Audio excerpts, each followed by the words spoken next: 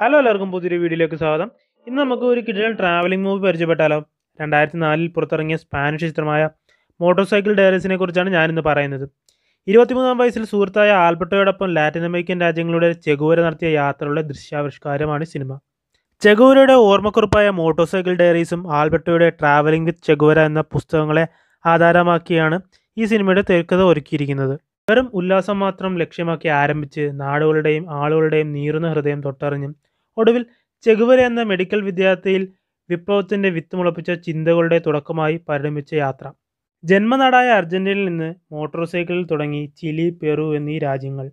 പിന്നീട് ഒടുവിൽ കൊളംബോയിൽ വെച്ച് ഇരുവരും വേർപിരിഞ്ഞതോടെയാണ് സിനിമ അവസാനിക്കുന്നത്. അവസാനം ക്ലൈമാക്സ് അത്യുഗ്രൻ എന്ന് തന്നെ പറയാം.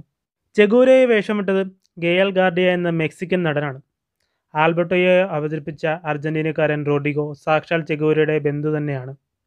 ക്യാമറയെക്കുറിച്ച് ആണ് എടുത്തു പറയേണ്ടത്. ദൃശ്യങ്ങളെല്ലാം കിടിലൻ തന്നെ.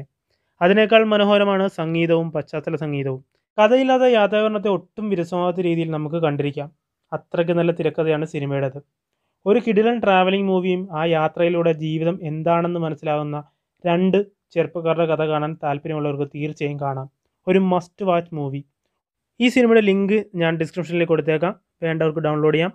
അപ്പോൾ എല്ലാവർക്കും വീഡിയോ ഇഷ്ടപ്പെട്ടു എന്ന് വരുന്നു. ഇഷ്ടപ്പെട്ടെങ്കിൽ ലൈക്ക് ചെയ്യുക, ഷെയർ ചെയ്യുക, സബ്സ്ക്രൈബ് ചെയ്യുക.